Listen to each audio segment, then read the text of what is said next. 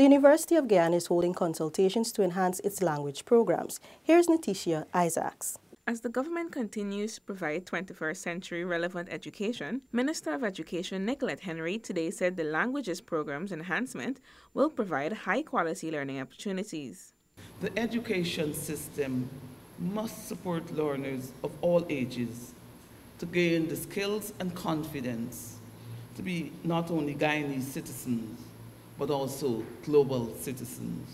UG intends to update its language curriculum and design new programs to cater for the country's current business and tourism needs.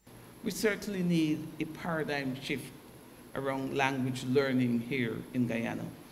And I believe that the University of Guyana is well positioned to lead and perhaps is the ideal change agent. The 5-day consultation is being held at UG's Turkine campus. It includes experts and teachers of Creole, Standard English, French, Spanish, Dutch, and Portuguese. For InfoHub, Natisha Isaacs.